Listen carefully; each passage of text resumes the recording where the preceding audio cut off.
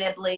So if you don't know Rosalie, she has been voted Canada's top personal trainer. And Rosalie, you've been training for now over 30 years. Right. I started off actually at the University of Waterloo. I played varsity volleyball for Waterloo, and the coach suggested that we try fitness classes as part of our conditioning. Yeah. And I fell in love. You know what? I've been really lucky that I got involved with the shopping channel, and that allowed me to really share my workouts with people around the world. And right now, what we're going through with this isolation, it's been really great to be able to, because a lot of people have touched and played with a lot of the products I've been able to look at, such as treadmills and Total Gyms and the QB. And now they can click on a workout and we can do it together. And how do I keep on track with diet and not just eat everything in sight? And I'm so glad you brought that up, because I often don't get to talk about the nutrition part when we're talking about the fitness part. And it really does go hand in hand. And I've always promised the viewers, as soon as I find that piece of exercise equipment that allows us not to watch our diet, I will let you know. But yes, we do have to be mindful. But, you know, now I'm 58 years old, and I've probably tried many plans, plus working with clients and doing testimonial groups for various projects. I very quickly got to see what worked and what worked well. And over my history of working with thousands of clients and people, removing the sugar and the grains from your diet is one of the best ways to do it, because you're not having to be hungry. I think the worst part of a diet is feeling like you can't eat. But when you I always say, put protein in your mouth first. It's very hard for protein to turn into fat. Your body, your digestive system is actually the #1 fat burning system in your body. How your body breaks up food. So look at the food you're eating. So when you compare, say, an apple to a rice cake, that apple that hasn't been processed, and they may be 70 calories each, that apple takes a lot more work for your body to break down.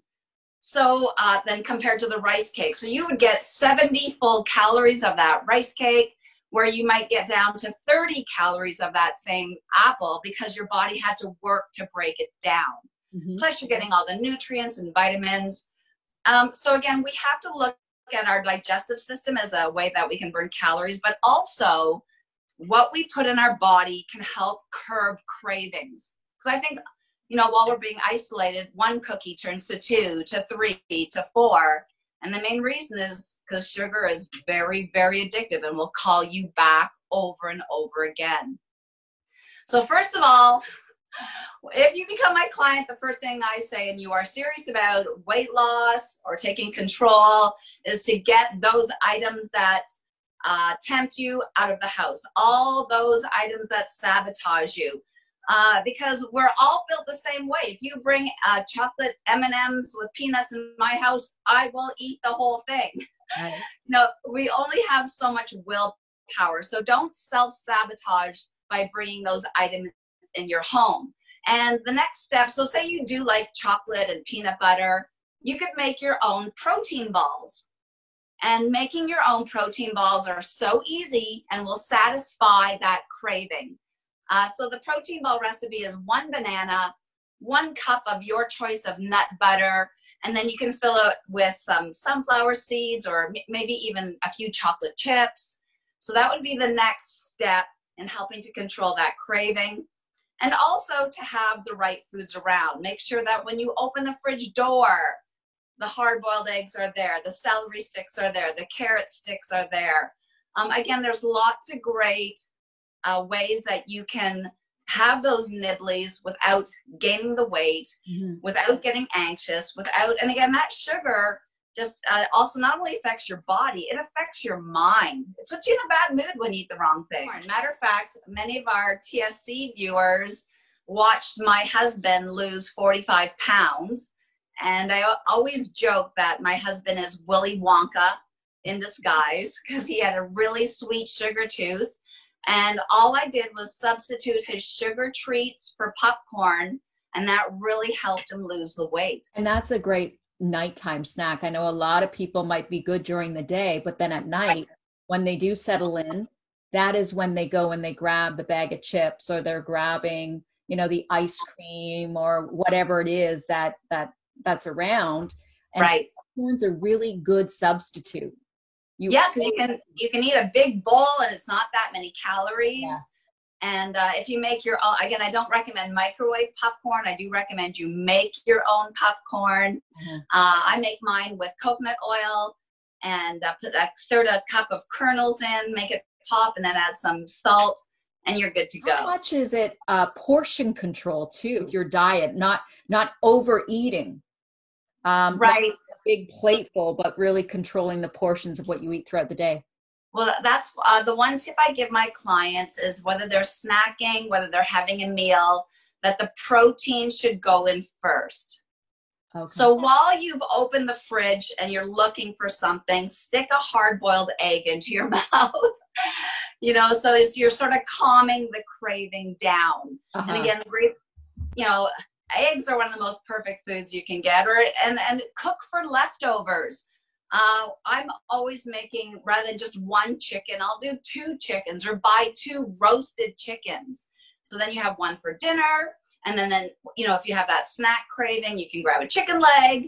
So it's just thinking about snacking a little bit differently. But I think what I want to get across to people is that you don't have to be hungry. And I always have my clients check. I say, are you hungry enough for an egg or an apple?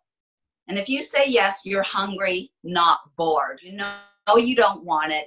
You know it makes you feel guilty and uncomfortable. The other day I posted, uncomfortable foods you know how they say those comfort foods? Yeah. They say comfort foods make you uncomfortable. Oh, that's a good one. Talk about exercise and being at home. And a lot of people obviously are missing the gym.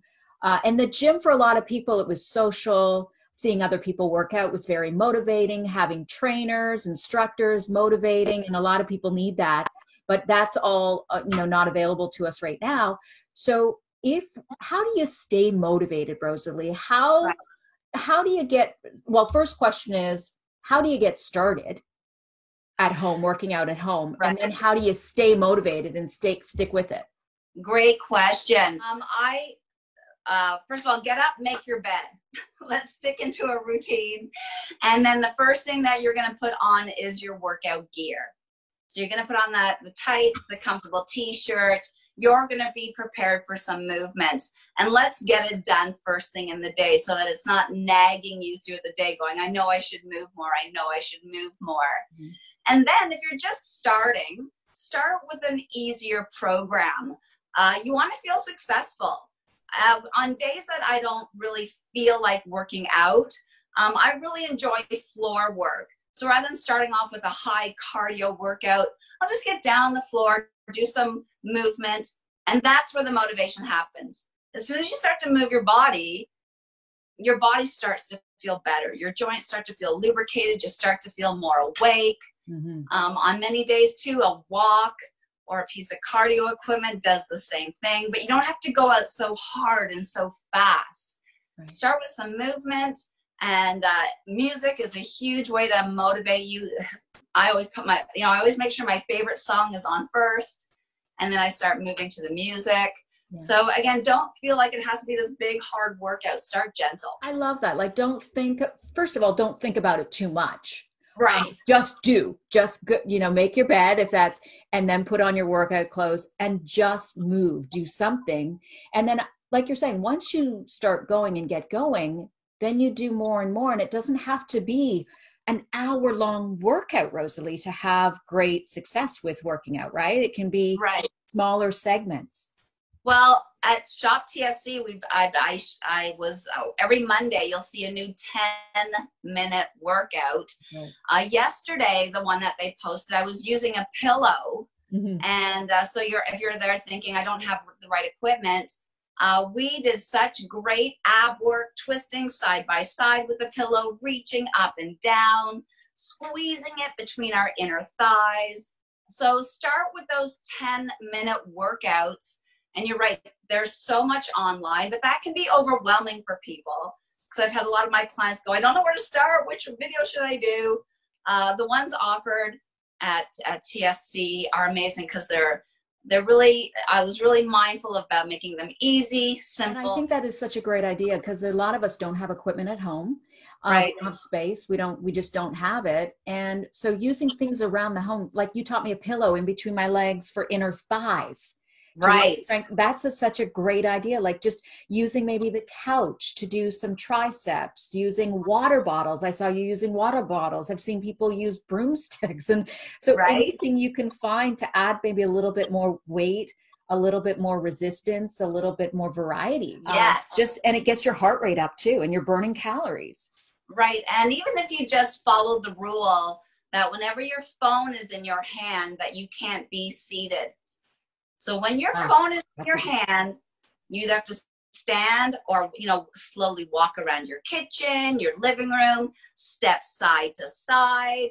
And again, so that's a big rule of mine. If I'm on the phone talking to someone, I'm not seated. Right now, you'll notice I actually have my feet on the QB. So again, burning calories as we're chatting. Again, we always think about the benefits of exercise for the body, either getting leaner or fitter or stronger. But yes, the mental aspects of health and just lowering your chance of depression, going out for those walks really does bump up your endorphins. And again, this is research that has been done. The hardest move is the movement up off your chair, up off your bed.